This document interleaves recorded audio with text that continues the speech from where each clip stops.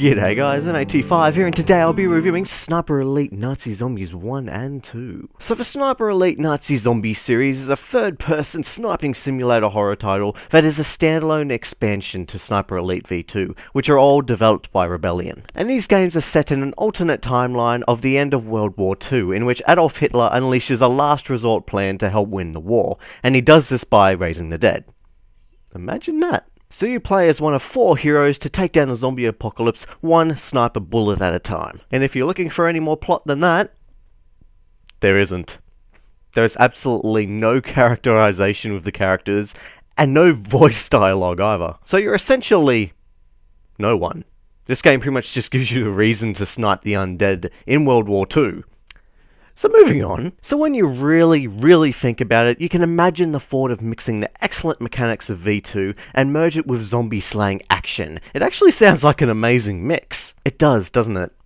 But unfortunately I didn't think it worked, at least not all of the time. Let's talk about the first game and then we'll get on to the second game. So let's go through the basic rundown of the game. If you have played V2, you will realise the gameplay is exactly the same, and will start slaying zombies in no time. If you haven't played V2, well pretty much it's a third-person sniping simulator set in World War II, and you have to deal with real-life sniping mechanics such as bullet drop and wind to pull off perfect shots. V2 also introduced the X-ray bullet time shot, in which you get to watch as your sniper bullet leaves the barrel and travels towards the target, and in graphic detail watch as your bullet shreds through the body, breaking bones and organs. Of course there was a lot more variety to it, but I don't want to get too much into detail, so let's talk about mixing these mechanics with zombie action. The first thing you will notice is that there is not one point within any of these games where you are able to take a slow, stealthy approach, as zombies just spawn out of the ground and all come slowly pacing towards you in large groups. So the only option you have throughout the entirety of these games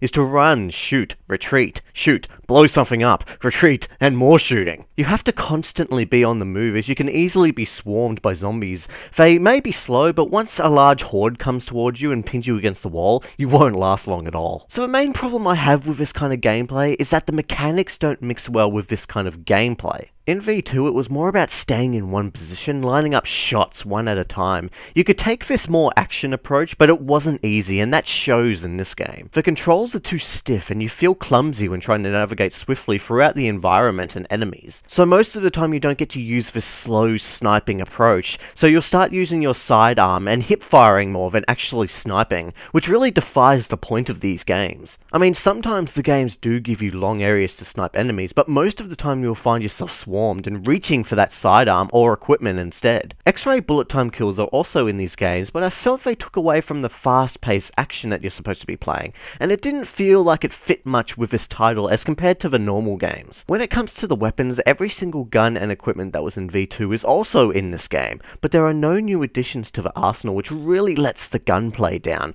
because most of the weapons really feel the same, so once you find the right set of weapons for you, you tend to stick with them. In return, this makes for a repetitive and dull gameplay which lacks variety, as you're just doing the same thing over and over, surviving wave after waves of the undead. And there are also only 5 enemy types in the first game, and they aren't very inventive. It pretty much comes down to your slow zombies, sprinting suicide zombies, to fast walking skeletons, big slow walking machine gun wielding brutes, and of course undead snipers. So as you can imagine, this game just got quite repetitive, especially since I was playing on my own as well. I didn't know anyone that had these games, and the online searching did not find anything every time I tried, so I was unable to test out the co-op. Which is a shame, because it felt like that was the big thing about this game, so not being able to test out the main highlight is really not good. So let's talk about the look of the game and the level design. I can't help but really compare the looks and sounds of this game to the Call of Duty zombie mode. It looks so similar to those games, and the undead even sound like the zombies from those games, so it really feels like a kind of copy and paste. That's not to say it looks bad, of course. It does have really good lighting and disturbing scenery, but amongst all this destruction you do often run into a lot of invisible walls and other why can't I go there moments, which really makes me think that there was not a lot of of effort put into the level design. To add to this, the game recycles levels from V2. I constantly kept wandering through these levels and thought to myself, I've been here before, haven't I? Sure, it's an incredibly moody and dark version of it, but it's still the same layout and everything. So I felt as if the first game was lacking passion. It was lacking variety with its enemies and gameplay, and it feels like I was doing the same thing over and over again without any kind of interesting story or progression of any kind to encourage me to keep going. So after my disappointing experience with the first game, I did turn to the second game, and this is where I found a little light at the end of the tunnel. Nazi Zombies 2 is essentially exactly the same game. They could put these two games together and it wouldn't make a difference at all. But in this sequel is where I felt the most passion was put into it. So there's still no new weapons and no real story, but there is new undead enemies and also mounted machine gun sections. I loved the new additions to the undead, as they were really interesting and felt creative compared to the lackluster number in the first game. The addition of mounted machine guns may not sound inventive at all, but at least it was something. But they definitely could have added more variety to the game,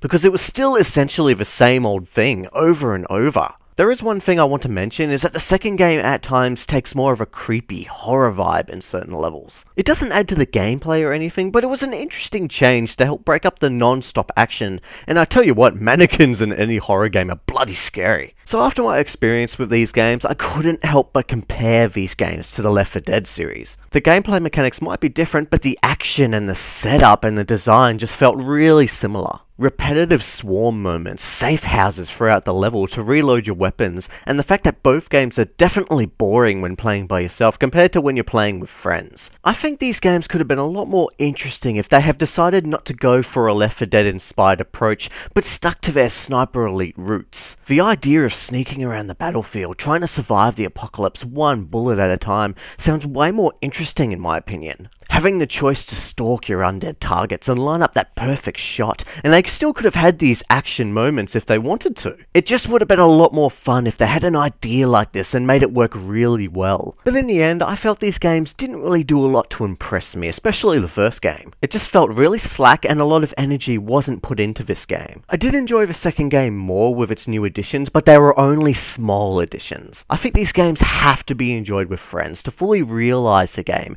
and to find joy in its repetitive gameplay. I went back to the Left 4 Dead series to compare the two, and I found that Left 4 Dead 2 was just built better around the idea, and it was just more fun in general. But then again, when in solo play, it still can be boring at times. So as a complete package and the overall design of the game, I can't help but give it just a 5 out of 10. I just felt like not a lot of effort and ideas were put into the game. That's probably due to the fact that it's a standalone expansion for Sniper Elite, just to cash in on the zombie craze. I had a hard time continuing to play these games, because every time I died, I just sort of put down the controller and I was just like, nah.